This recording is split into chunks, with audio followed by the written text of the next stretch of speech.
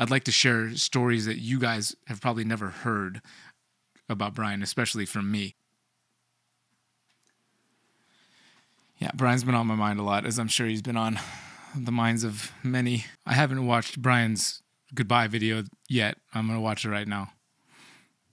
Good morning and welcome to the vlog. It's been over 2,000 times I've said that or something to the similar, and you guys have followed along, and I appreciate you guys so much. It's been an amazing journey and one that has changed my life.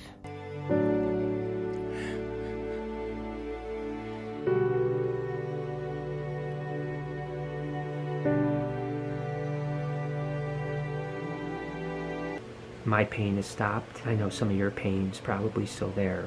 I'll be okay. So I'm gonna be up with God and in heaven and Zeusy and... But don't worry about me. I've got Jesus in my heart, and when I'm gone, I'm gonna spend eternity in heaven. I'm gonna be able to look down on the legacy, and I'm gonna be able to look down on my family and everyone who I love. I'm the lucky one. But I'll still be around, I promise you, okay? Be good, I love you.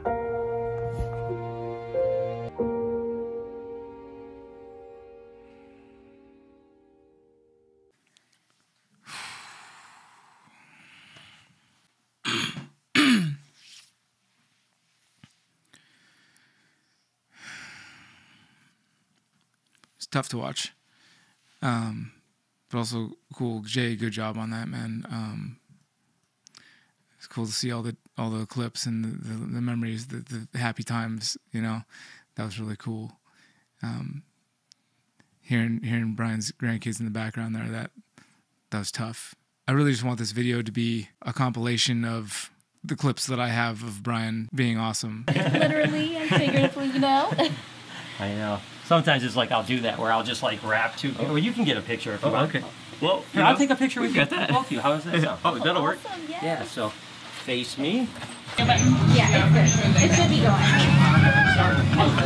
I tried to yank my finger off.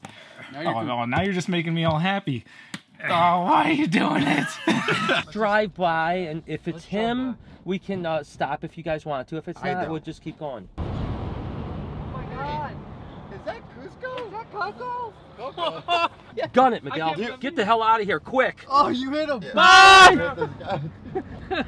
I really just want this video to talk about the memories of him that I have, though he's still here as I'm recording this video, so hopefully he gets a chance to check it out, and it does him proud, because, you know, as with many others in the reptile industry and hobby creator space, Brian's one of the biggest influences. Brian is my biggest influence in getting into this, for sure. When I first moved back from Hawaii and decided I was going to get back into snakes, I soon found Snake Bites TV. Thoroughly entertained. I was like, wow, this guy is like living his snake dreams like big. And I was just at the Pomona Reptile Super Show, which last weekend, which thank you guys, everybody that came up and shared hugs and laughs and just a little time and cried with me, or you know, all those moments, really cool. And Brian, I hope you're watching this right now, and I still believe that it's possible for God to perform a miracle and you will make it out of hospice, you know, beating all odds. That's still a possibility as of the time I'm recording this. And if that's not the case, then dude, just your profession of faith in Jesus and where you know you're going, how could I not be happy for that? Look at that. Brian was one of the first people to get that print from me. So you have to pick one. I'm going to make you pick one. This is what we're going to do. This is what we're going to do. We're going to go favorite animal, favorite animal, favorite animal, favorite animal, until you get sick of it, because I won't be able to pick one. What I really want to know is, do you know what time it is? Oh man, I was so bad at this. All right, it's Brian and Brian time.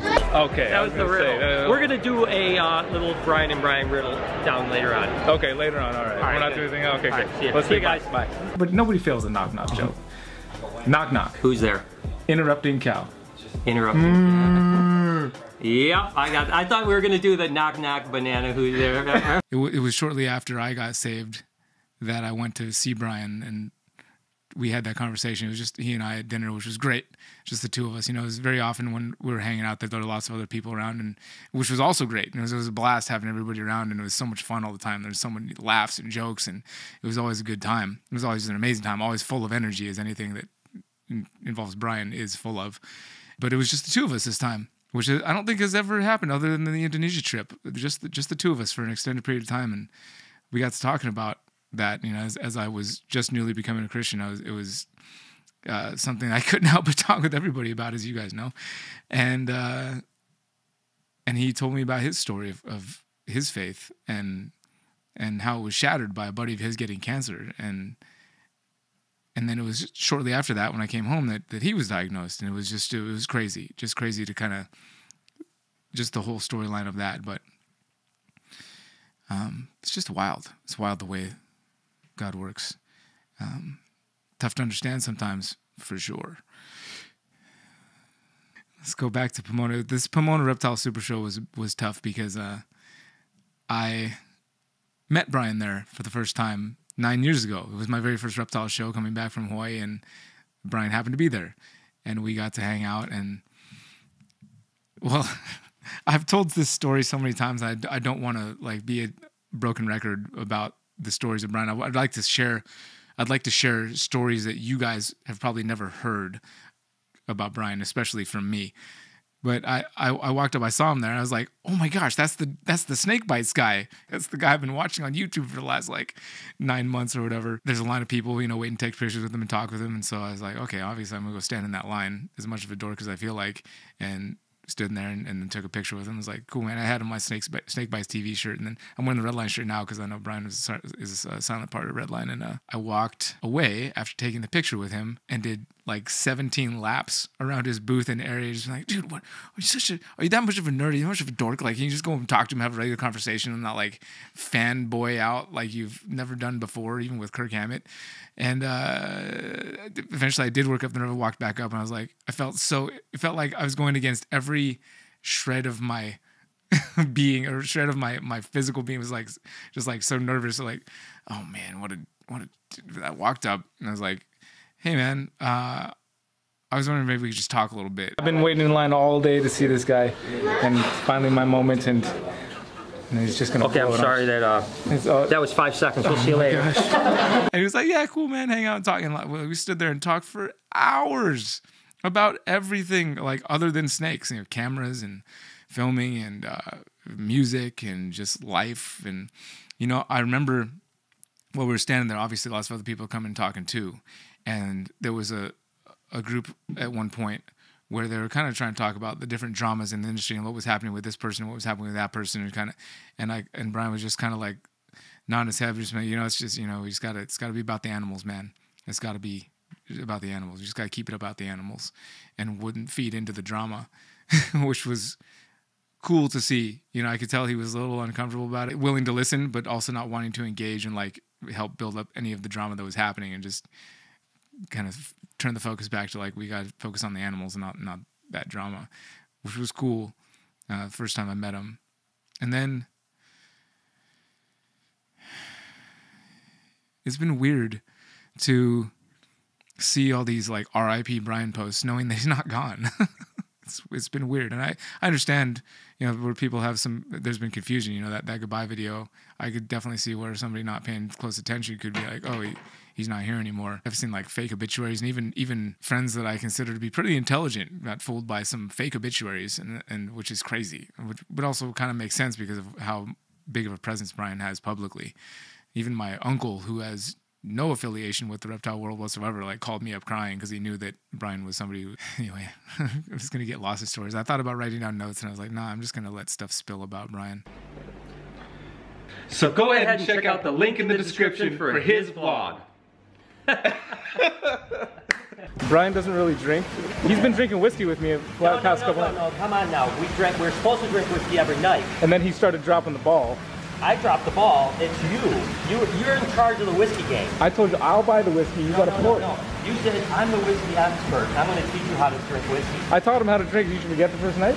Well, we did teach, but then I got to be reminded every night. Okay, all right. We'll be sure to remind him tonight. We'll make up for the lost nights.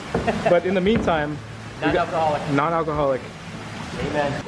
Brother? We actually exchanged numbers, which was cool because I remember watching more Snake Bites and seeing Brian Gundy, who puts his phone number out on the internet regularly, and I called him Brian Gundy and became friends with him too, which is kind of like Triple B has a deep meaning in three different Brian, Brian and myself.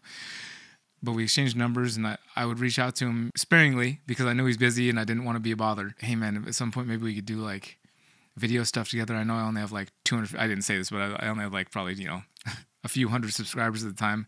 Nothing really to offer his channel. And he was like, yeah, man, you know what? Let's do that. We'll do that sometime. I was like, wow, I can't believe he even like said yes. Turned out that he wasn't just talking. And the next time I saw him was at Prehistoric Pets. And it was going to be my first time going to the Tinley Park show. He found out that I was going to Tinley, and he was actually flying out the next day. And as a lot of you guys that know me closely know, I don't plan too far ahead, even not far enough ahead where I don't know where I'm staying the night, often when I'm out of town away from my house. And Brian found out that I didn't know where I was staying necessarily that night, and he just offered. He's like, hey, you want to come stay in my hotel room? I'm going to the airport in the morning too.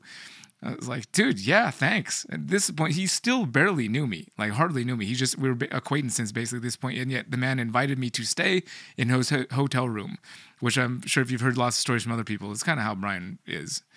He's just one of those dudes, give you the shirt off his back, and to share his hotel room with you because you happen to, be there.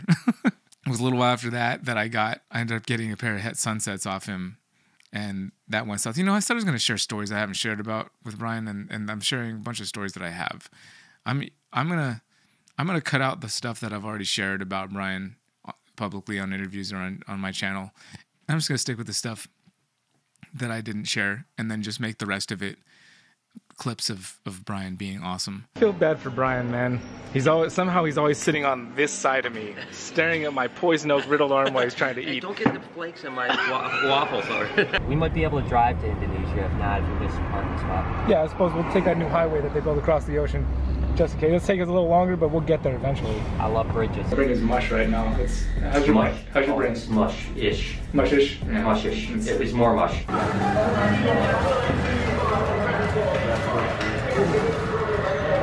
It doesn't taste bad. The texture is kind of goofy. It's like chewing cellophane a little bit or something, but the taste is actually, it's interesting. It's fishy a little bit, but it's also, it's really good. I mean, the taste is actually really good. It's funny. I thought that I would be an emotional mess, especially after how I was this weekend at Pomona doing this video, and yet to hear Brian and his faith and how strong it is, despite the sadness, obviously, surrounding, the potential for him to be missing so much and his family to be missing him so much. Not just the potential, but his family will be missing him here on Earth so much if he goes soon. I mean, we all go, right? We all go. So, but just to hear his faith, like I'm so filled with joy to hear his faith. I was not expecting this. I was not expecting this at all. I was expecting to be a mess. And yet I'm so happy for him. It's crazy. It's such a different perspective. I'm not a mess, but this video is a mess. Forrest. I met Forrest because of Brian. I met Forrest getting onto the plane to go on that Indonesia trip that we went on, which I'm so grateful for that trip because it was such a great time to get to know Brian on a very... not the guy in front of the camera guy, Brian. Like, I remember the first time he dropped an F-bomb in front of me. I was like, whoa, this guy is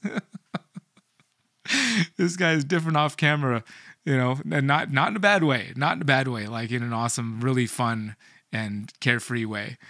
Because the guy's such a hard worker and is so, driven, and yet he's just down to have some fun, man, and just have a good time and just make that the priority while experiencing animals in an incredible way. And that's what that whole Indonesia trip, and he would say it for years afterwards, that trip, especially particularly the trip that just the two of us went and broke off from the rest of the group and went to Labuan Bajo and went and found those retics in the cave with that tribe. He'd always say that's like one of the greatest adventures he's ever had in his life. I'm so blessed to have been able to go with him on that, man. I'm so grateful for Jay as well because he's such a supportive force of Brian and such a strong, solid safe space for Brian and companion. And there was a time that Brian said he was thinking about me for that position, but he thought I was maybe too busy with my family, which he was right. I could never have done what Jay does, but I was just honored that he said, I was wondering if you could do this job. And that was cool because he's the guy that got me into it. And I'm so glad that Jay did, because I wouldn't have been as good as Jay. I am too busy. I have too much stuff going on outside of filming. It never would have been nearly as good as what Jay has done. So Jay, I love you, bro. You've done such a great job, and you're going to continue to do such a great job, man. All the Barczyk family, you guys are so welcoming. I mean, I think the first time I came to visit, we just came right to the house and stayed at the house. They're just like, yeah, come sleep at the house. You don't need to get a hotel or anything. Just come sleep over. And just, I was like, dude, this guy is so giving. I mean, he gave me his drone. Anyway, I'm trying not to say stories I've already told. He gave me his, I crashed my drone to the bridge in Indonesia. He's like, oh man, that sucks. Here, fly mine. I was like, did you see what I did to mine? He's like, doesn't matter. You just go ahead and fly mine. I don't want to blab too much anymore. I just want to say how excited I am for Brian. And which I'm sure to a lot of you that sounds totally strange and weird, but I mean, this is something that's been shaking my faith a bit too, is his battle that he's been going through. And yet I'm so encouraged by what he said in that video. So encouraged. I was not expecting to be like this. Brian, you're the man, dude. Thank you for everything, bro. I'll see you soon. Hopefully not too soon, but I'll see you soon. Relatively speaking. I love you, man. All you guys out there watching, I love you guys too. Wow. Brian, you live on forever, man. You're eternity, dude. Eternity. Knock, knock. Who's there? Banana. Banana who? Knock, knock. Who's there? Banana. Banana who? Knock, knock. Who's there? Banana. Banana who? Knock, knock. Who's there? Banana. Banana who? Knock, knock. Who's there? Banana. Banana who? Knock, knock. Who's there? Banana. Banana who? Knock, knock. Who's there? Banana. Banana who? Knock, knock. Who's there? Banana. Banana who? Knock, knock. Who's there? Banana. Banana who? Knock, knock. Who's there? Banana. Banana who? Knock, knock. Who's there? Banana. Banana who? Knock.